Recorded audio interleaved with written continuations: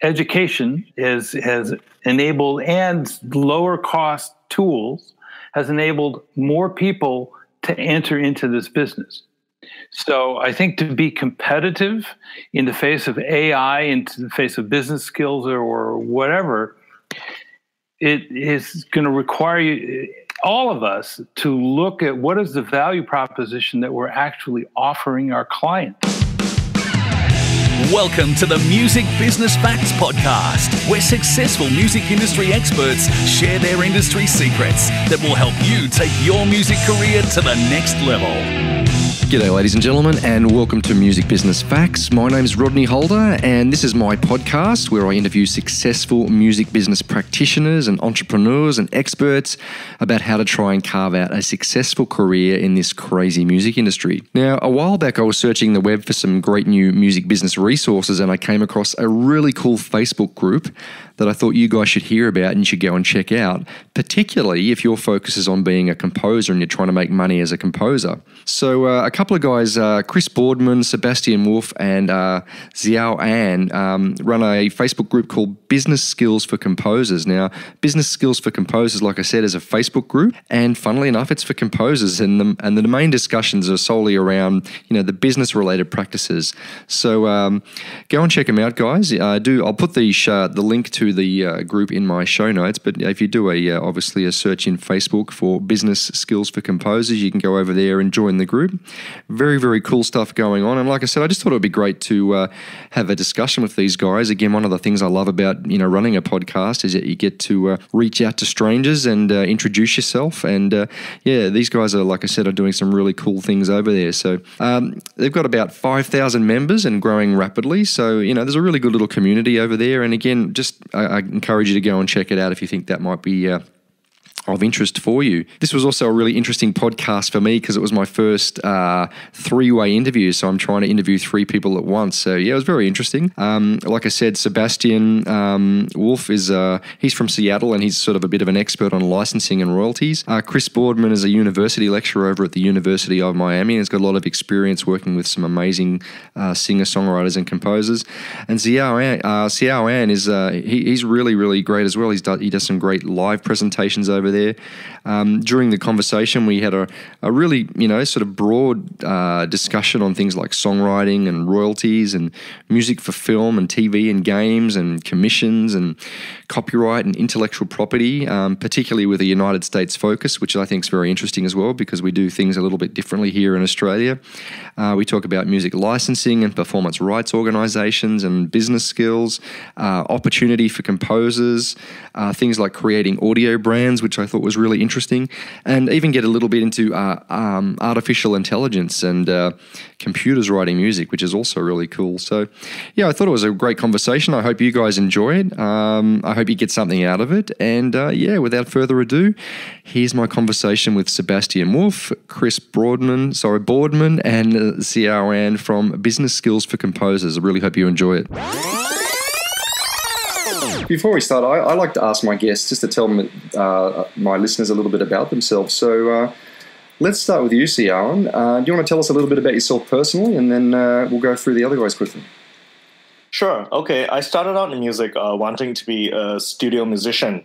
I played on a bunch of albums, and I toured with the Singapore Armed Forces before going to Berklee College of Music, where I decided to become a composer.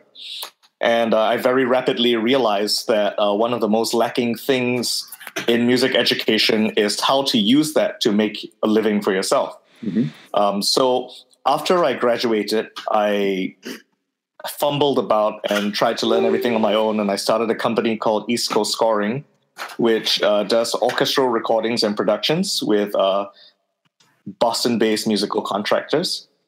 And at the moment, my company is Li&nbsp, a company that I have with David, and we write music for games, advertisements, and anything else that requires music for a commercial purpose. Excellent. And just quickly while I got you, just with Berklee, was it a good experience studying at Berklee, and would you recommend it to people to do it formally? I would absolutely recommend it to anyone for whom the cost would not be crippling. Mm-hmm. Because I did learn a great deal from it. I made a great deal of connections. It was my entryway into the United States, as I'm originally from Singapore. But I would say that if you didn't go to Berklee, you should not expect yourself to have any less success. You just have to learn the same things. You just have to learn the same things on your own. Sure. And there's a lot of material out there. It's possible. Excellent. All right, Sebastian. Sebastian Wolff, you're in Seattle. Do you want to tell us a little bit about yourself? Absolutely. I'm also not originally from the United States. I grew up in Germany, and I'd been living in the Bay Area for most of my life, actually. Grew up as a classically trained musician who found his way into video game music in high school. And through that, I tried exploring transcribing, arranging, ultimately orchestration, and that's how I got my first foothold in the professional music industry. I started taking commissions and ultimately ended up going to school for film and music. I started a music licensing company out of college called Acapella Records. We ultimately rebranded and called ourselves Louder.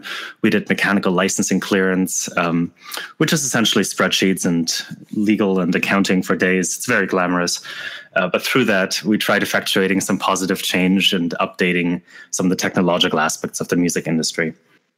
I'm the founder of Materia Collective. We're one of the largest music publishing and distribution companies for video game music.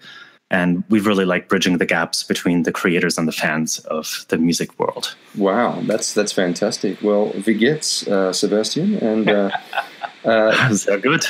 I'm going to have to get all of you guys to send me all of your credentials and links because you guys are doing so much. I do have Chris Boardman. Chris, I didn't get where you were based, sir. Whereabouts are you? Well, I'm born and raised in Los Angeles, but I currently live in Nashville and teach at the University of Miami. So I commute to Miami every week, and that's a bit of a grind. That's going to end here soon. But my background is as a professional musician, hell-bent on being a composer, arranger, orchestrator. I started my professional career in 1974. You're a veteran. I've been at it for, or old, one of the two. But I've been at it a long time. I've worked on a lot of movies, like more than 100 films, countless TV shows. Won a lot of awards through the years. Worked with people like Quincy Jones and David Foster in the record business, and Steven Spielberg and Bruce Broughton and James Newton Howard, Michael Kamen. So I'm kind of like the old. I'm the Yoda of the group. Well. That's great, Chris. I mean, the wisdom and the experience, that's brilliant. So, gentlemen, thanks so much for joining me on the show. Let's talk about, because it was the name of your Facebook group that really reeled me in, Business Skills for Composers. And here I am, a business teacher in Australia, a business coach, and I'm running a music business podcast. So, again, welcome to the show. Can you tell us, maybe when you talk to, you might just want to quickly say who's talking so my guests, my listeners know who it is, but can you tell us a bit about Business Skills for Composers, the group? I mean, can anybody join? What's it all about? What do you guys do over there? Who is it meant to serve? Who would like to take on that? May I? Please. Okay.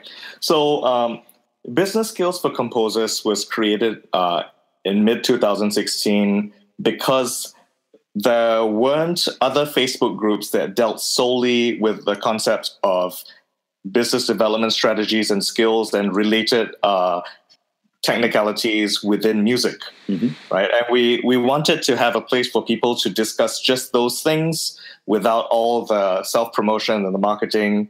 And it's one of the things that is sorely lacking in most music education programs in colleges is the ability to take that music that you've learned, like the ability to create that music and also translate it into a business that you can sustain and earn money from, right? Cover your costs and all that sort of stuff.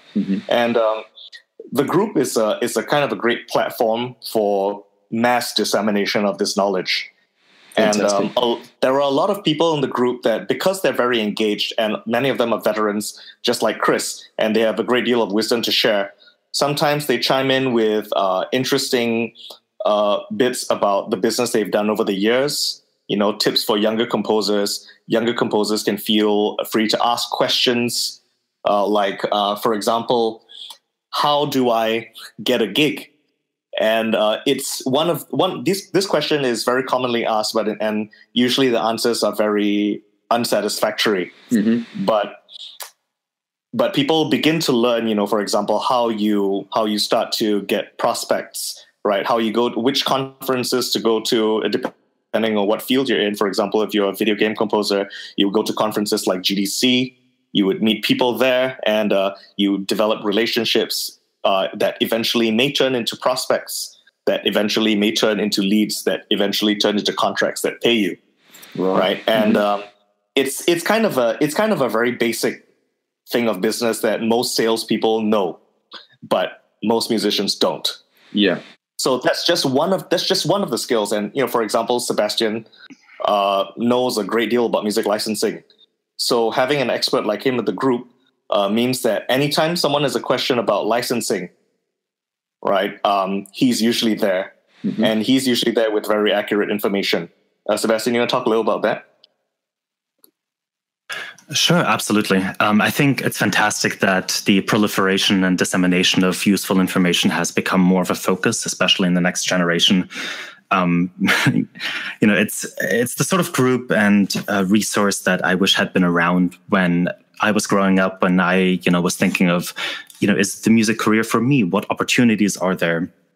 And of course, as time changes, it's interesting to sort of keep up with, okay, how do I get that knowledge?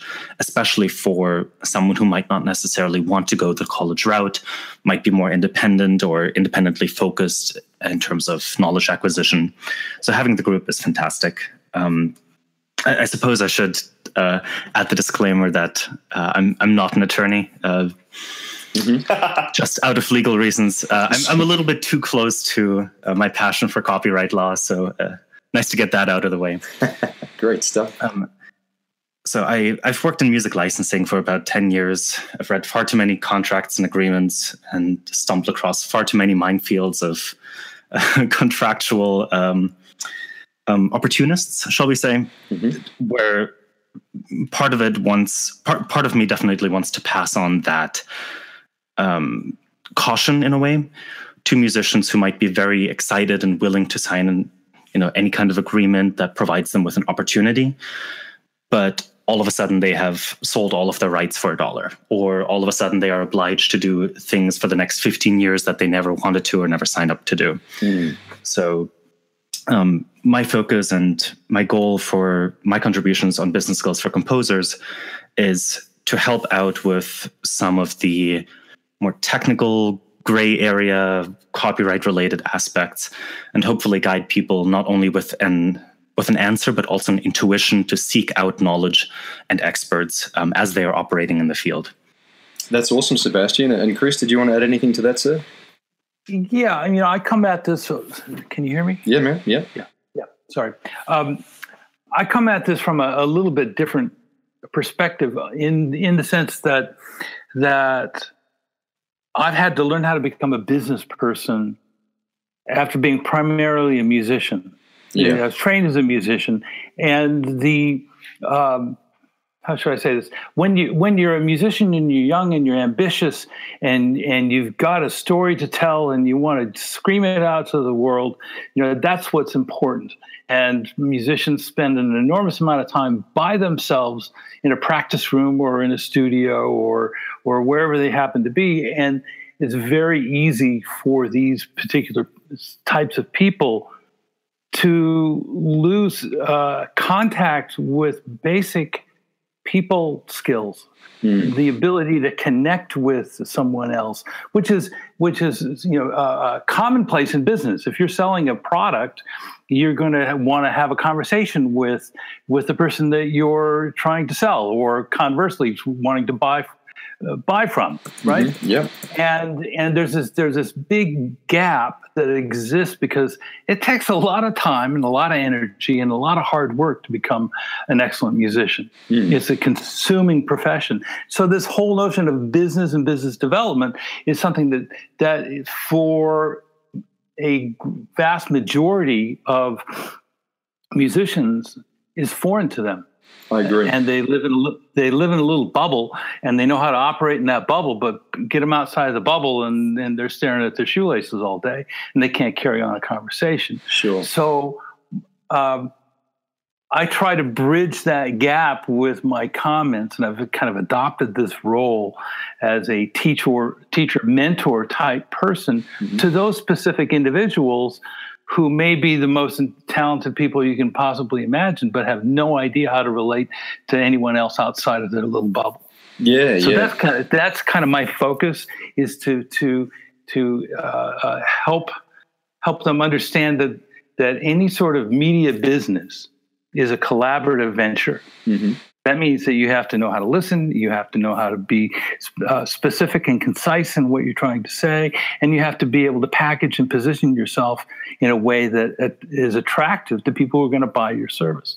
Yeah, fantastic. And I, in my experience, I find that too, musicians, like you said, they're so passionate about their songwriting, they're so passionate about their performing skills and learning their craft, that they do neglect the fact that this does need to be a business if you want to monetize it and do it for a living. And quite often, in my experience, these right brain-sided people, they struggle with that, with those business skills, because it's boring. Like if you're doing stuff like Sebastian was talking about copyright law or taxation or whatever else skills you need to know. Yeah, it's not as exciting as writing, is it?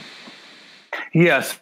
So I view my role in this situation as being one to say, I've been through what you're struggling with, and this is how I navigated my way through that. Now, the other guys can make their own comments about the veracity of that approach, or if that's actually accurate. But that's what I attempt to do anyway. Cool. Xiao'an, did you want to say something, sir? Chris is certainly right, and this is definitely one of the most glaring holes in the development of a musician as a person, right? And in a way, this group also kind of serves to provide a safe space for people to practice these skills. Yep. Because there are a lot of these discussions about topics that can sometimes be very heated, like whether you should work for free or not. It is an opportunity to practice disagreement, because you are going to disagree with your clients at some point. And you want them to still want to hire you and still like you at the end. And what Chris was saying about positioning and, to be seen as an authority and to be able to be convincing, that's also something people practice in the group. And certainly another thing that musicians at least the ones that I know, seem to lack is the ability to think of themselves as having power in a negotiation. Especially composers, because they'll do anything because they really love music and they want to have it as a career, but they don't realize they're unable to observe from the outside their importance in the situation and thus their negotiating power. So, that's also something important that's discussed in the group that I think people learn from it. Awesome. That's great. So for my listeners, guys, if you go onto Facebook and you just type in business skills for composers, you'll see that there's 4,378 members as of today. Can anyone join, guys? How do you vet people? What do you, is there any, you just send a request? Is it as easy as that? There are 3 questions that they have to answer. When you apply to join, there are 3 questions. Mostly it's, it asks whether you have read the group rules, whether you plan to abide by them, and whether you are a working composer or hope to be one in the future. Even if you are not a composer and you are in the music field, we let those people in as well, because it's still the music field, and they'll have something to learn. As long as people don't advertise themselves, everyone can join. Sure. And for me, the word composer, there's that connotation that maybe I need to be fluent in writing music, and I'm maybe got a classical background. If I'm a heavy metal guitarist that's writing songs, do you see that? Am I a composer? Is this the right group for me? Of course you are. Absolutely. Yeah, fantastic. Because as I told you guys before we started, a lot of my group, a lot of my listeners, they come from a rock or a metal or a pop background. So, that's great to know. Let me just speak to this for a second, because this is something I focus on in my teaching. Mm-hmm. Is that musicians are just a different form of storyteller. Mm-hmm. And I try to be agnostic in my classes about types of music, because I had no idea EDM even existed, or dubstep, when I started teaching about 6 years ago. So it's popular music is a part of coming of age, and every generation has their own focus in terms of what's meaningful to them, what speaks to them. So sure, you can be a classically trained musician and go to school and get degrees and all the rest of that. But if you know how to tell a story, how a story is structured, you can apply your musicality to any kind of media and be successful at it, because your job as a composer is to support the story that's being told. So I would not hesitate to get involved if you have an interest in writing music for media, regardless of what your personal taste is in music. You're going to bring something unique to the table that's unique to you, that if it's appropriate for the story, it could be very cool. I mean, look at The Social Network. Trent Reznor wins an Academy Award. Is he a classically trained musician? I don't think so. Sure. So there you go. That's really valuable for people to be aware of. Not to say that curiosity and training is not valuable.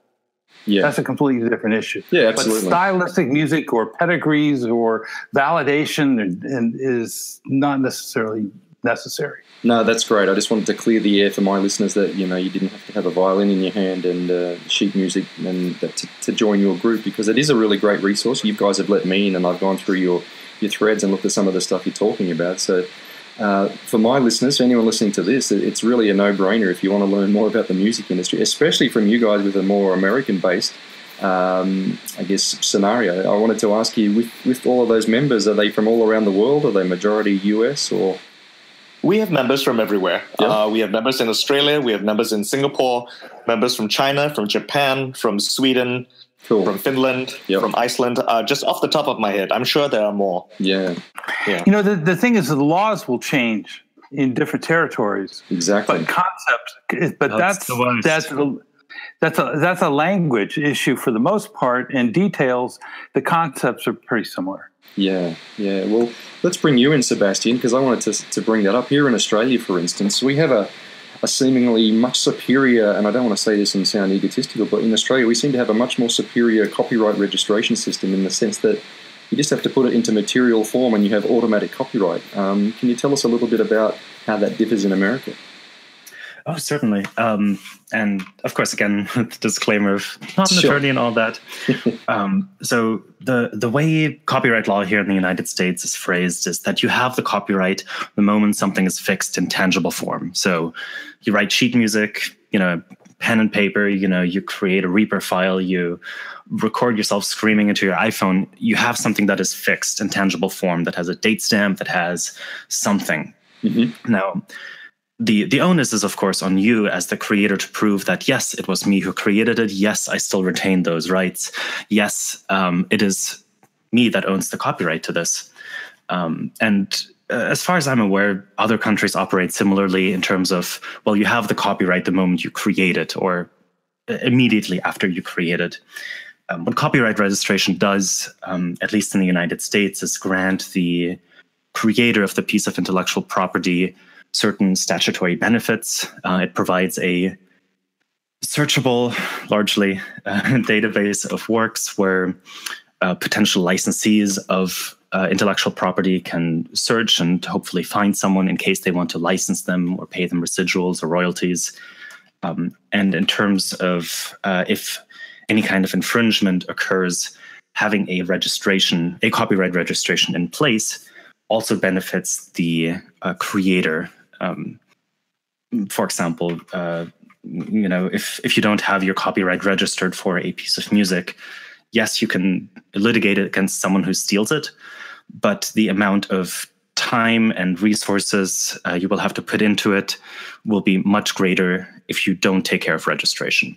Okay, so I'm a little bit confused. So you're saying that essentially in the United States as well, copyright protection is automatic once it's put into material form. That's what you said, right? That's correct. So what's the whole go with the American Copyright Office where you have to go and pay money and formally register? Are people doing that, or is that not happening on a large scale? People should. Anyone who has any kind of valuable intellectual piece of property should register with the Copyright Office. This is especially pertinent for music creators. If you write a song and if you have a recording of the song, you have two distinct copyrights. And if you want to protect those copyrights, as valuable IP, you should go ahead and register those.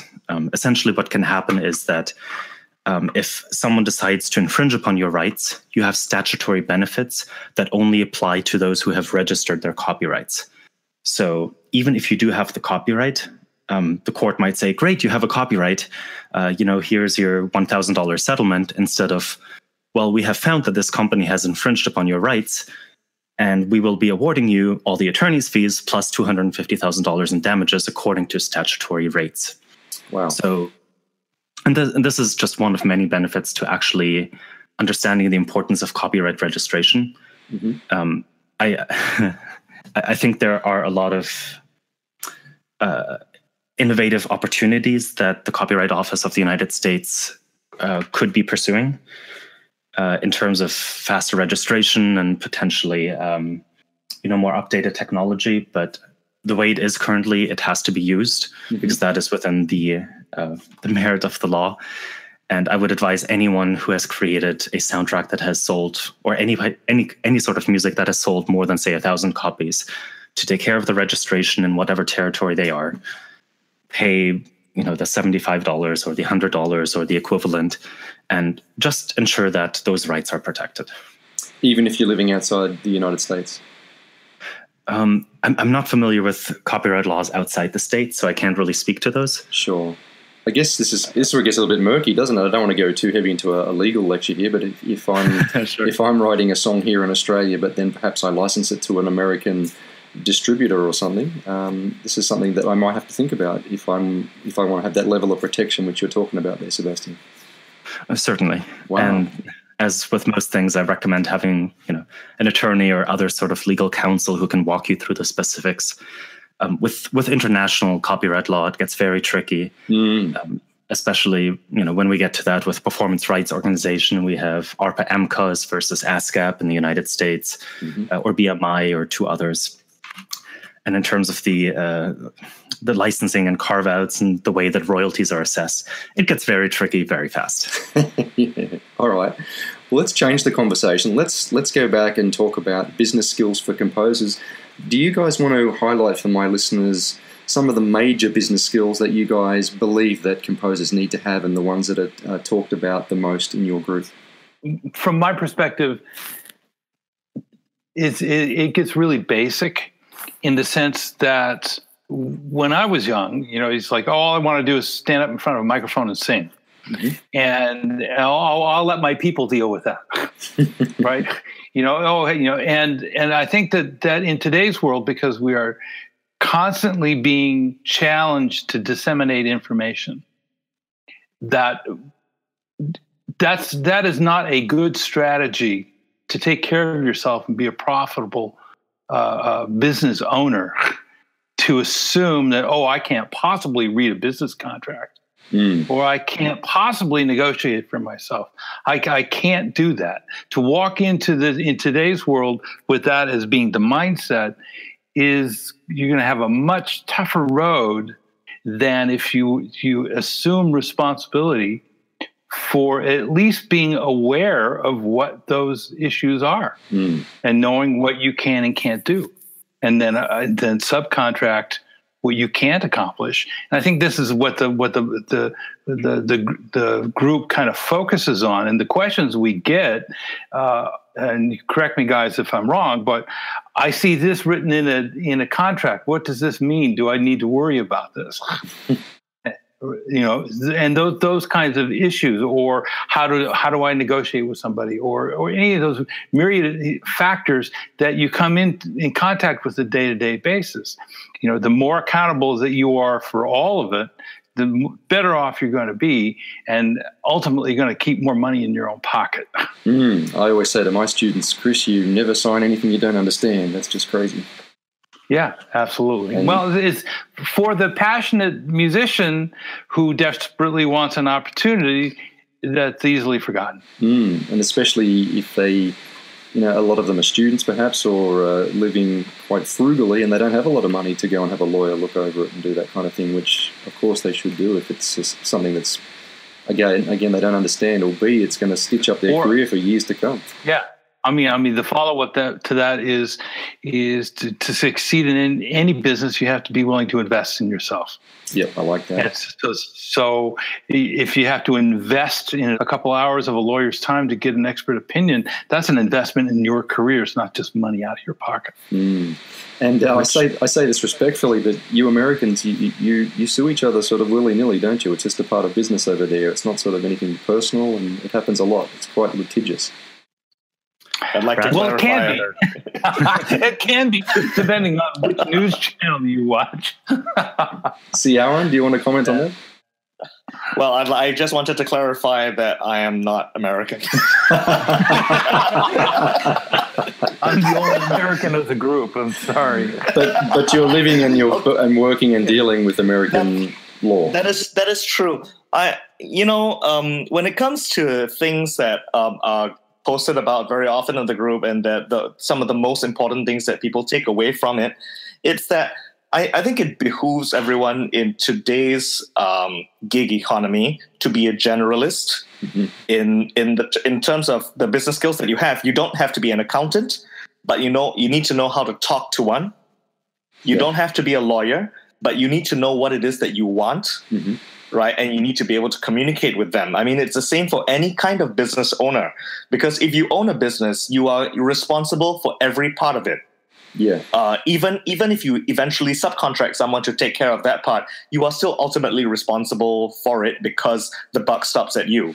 Yeah. Right? There's no one else to blame after that.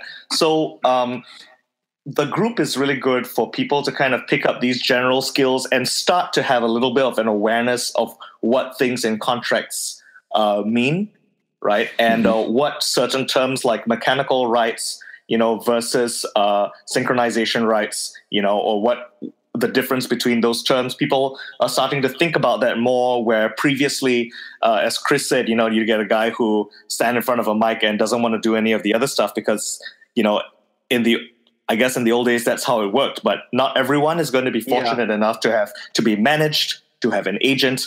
I do not think I will ever have an agent in my life, probably because I would be too much of a pain in the ass to work with because I already know something about business, right? So I think it's this whole idea of being able to have a broad base of knowledge, and then eventually where to turn. Exactly. Right. Yeah. When you have a problem. Sorry, I think when we're kind of Sebastian, you had something to say? I was just going to say, what we're dancing around here, and I'll make this really brief, is the shift from the bulk of my life. I was a high-paid cog in somebody else's wheel. And that was because the business model of the 20th century supported that. Yep. We are now living in entrepreneurial, do-it-yourself kind of world, which requires that people who are in this economy have to absorb and accept and become facile in a much different skill set to be able to succeed. Absolutely. Piggybacking off of what Xiao'an said as well, I'm a business owner. I run my own business. I do the accounting, the taxes, the copyright, the tech, the social media, everything, because I have to. I don't enjoy most of it, but it needs to get done, right? But I surround myself with experts. Like I know a little bit about everything, but I have a very good legal counsel, I have a very good accountant, and I have very good people who can advise me on social media, in the hopes that, what the services that I can provide to my artists and my composers is that those are not things that they will have to worry about because I fulfill the expert role in their lives. As Chris was saying, it's now we have to be generalists to survive because we can no longer be specifically, a very small niche. Yeah. Because we have to do a little bit of everything. For example, in games, yes, you can be a composer, but you might also need to understand sound design and implementation and middleware and, narrative story arcs and so on. So be an expert generalist is generally what I try to advise people to be. Yeah.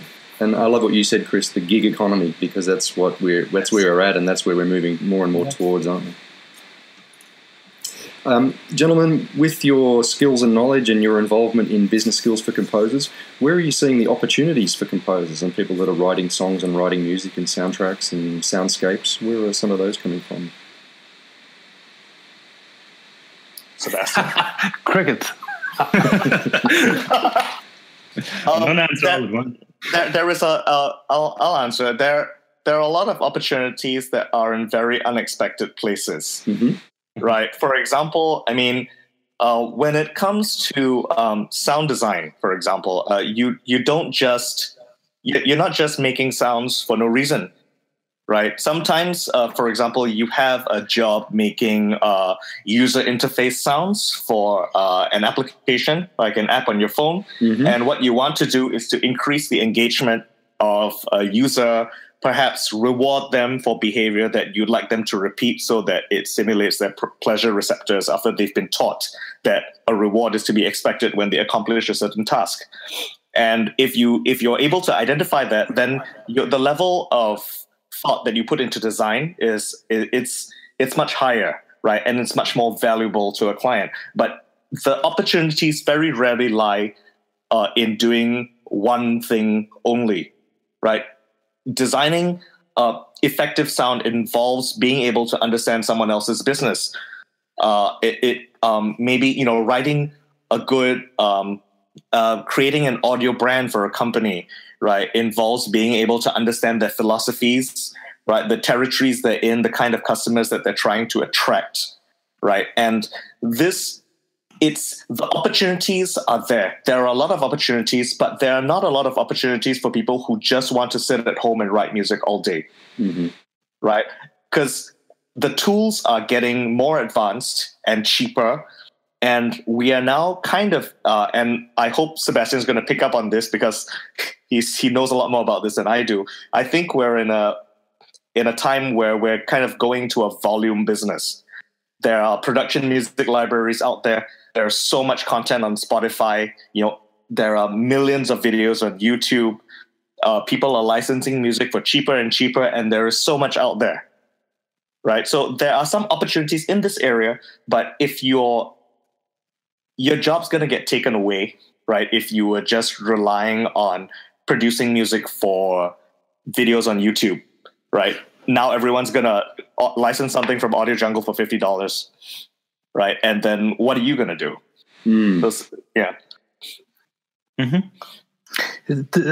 Sebastian, did you want to respond to that? Or it's hard to follow that up, but no, that's fantastic. One of the things I'm on the lookout for is how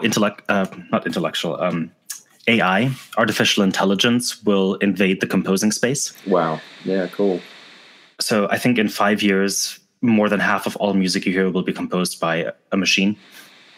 That's crazy, isn't it? That's crazy.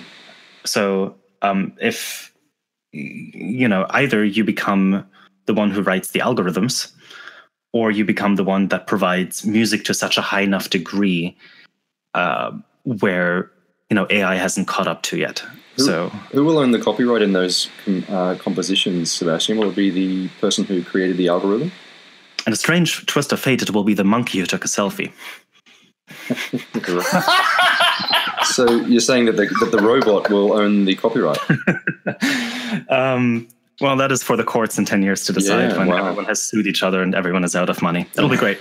Interesting times ahead. A way to kind of encapsulate to all of this conversation is that there's been a myth that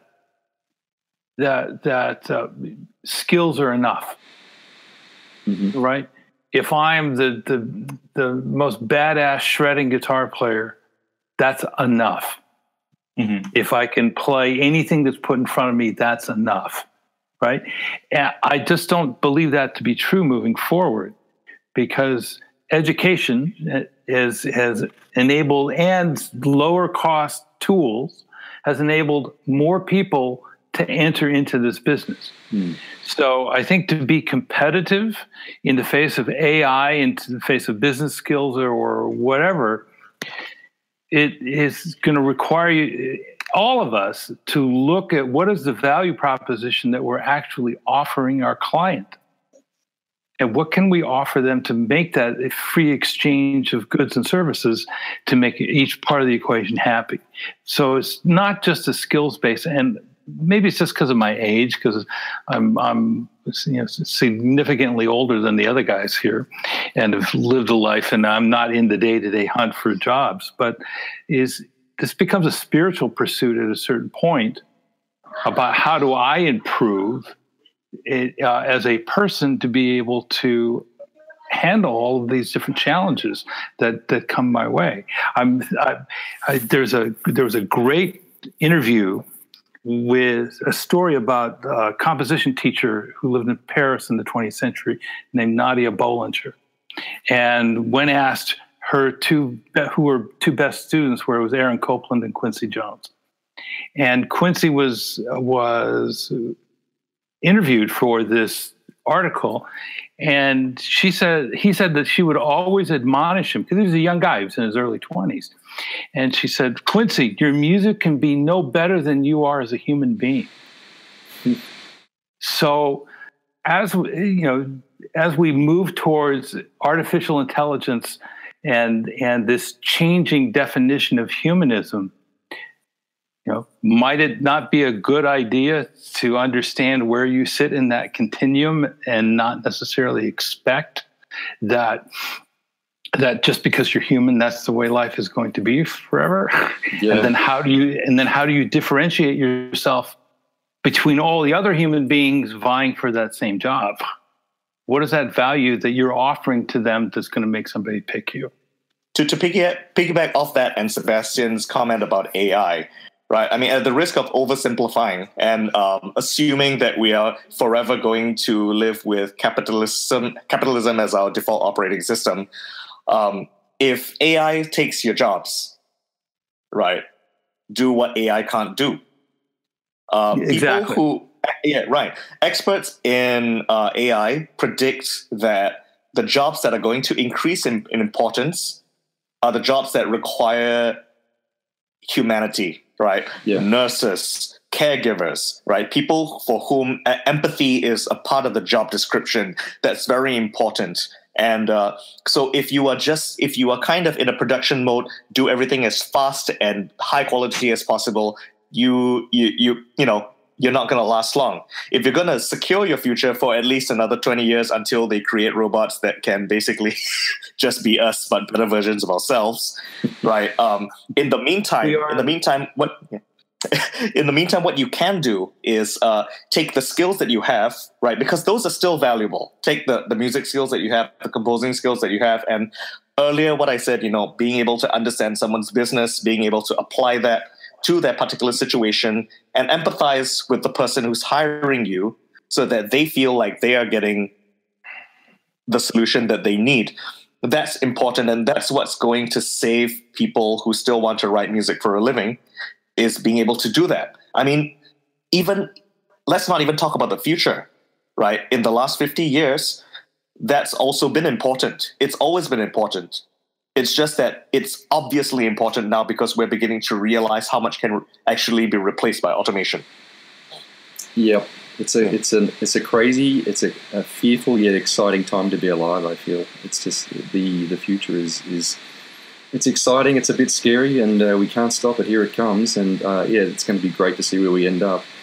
Look, guys, I really enjoyed talking with you guys today. You're obviously all really highly intelligent. You all know your shit, which is fantastic. And I really want to thank you for your time today. I know it's late over in where you guys are today. So thank you so much, Sebastian, and thank you, Xiao'an and Chris. Sorry? It's never late in a studio. It's always the same time. So don't worry about it.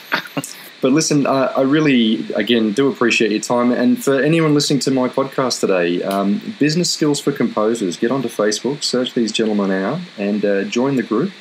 What have you got to lose except everything to gain with this gentleman's insights and experiences? So, look, thanks again for joining me, guys. Would you like to wrap it up with any last comments? There are some dirty jokes in the group, so brace yourself. No, thank you. It was a pleasure, and glad to be able to be of service. Excellent. All right, gentlemen. Thank you very much for your time. Well, there you go, people. I really hope you enjoyed the conversation. If you liked it, please let me know. Come over to facebook.com/Music Business Facts. And if you do head over to Business Skills for Composers, which I, again, recommend that you do, tell them Rodney sent you.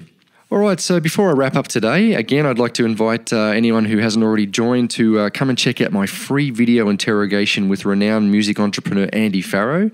Andy's probably one of the most successful guys I know in the music industry. He's an extremely accomplished artist manager, as well as having multiple music business income streams. He's got his hand in everything. He's got ventures in publishing and record labels and event management and festivals and merchandise and just about every income stream you can think about in the music industry. So if you go to musicbusinesslecture.com, that's musicbusinesslecture.com, you can check out my video interrogation with Andy Farrow. And again, it's a really interesting lecture. It goes for about an hour, and I encourage you to do that.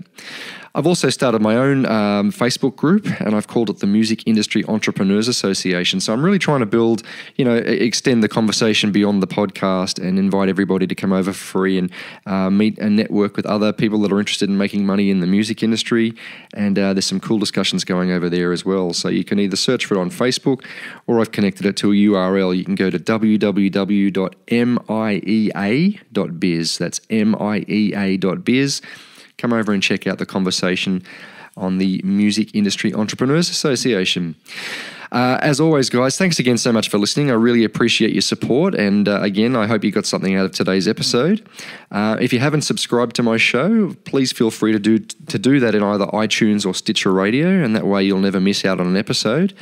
And till next time, I'd like to finish with a quote, and this one's from Johann Sebastian Bach, who said, "I was obliged to be industrious. Whoever is equally industrious will succeed equally well." Until next time, guys, this is Rodney Holder signing off for musicbusinessfacts.com. Take care and get those businesses happening, guys. All the best.